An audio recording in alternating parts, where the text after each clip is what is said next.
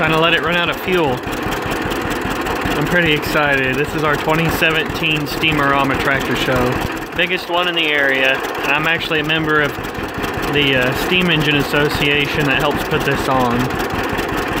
Pretty excited this year. I actually have something here again. Last year I didn't. I sold my Super H. And this B has taken a lot of work to get to this point, so it's pretty nice to have something back.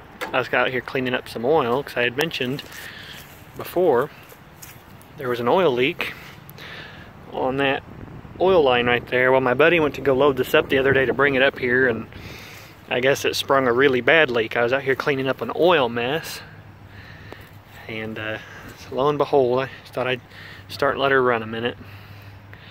So it's only about a 10 or so minute drive from home. So yeah, there you guys go. I just thought I'd get a quick video of her shutting down.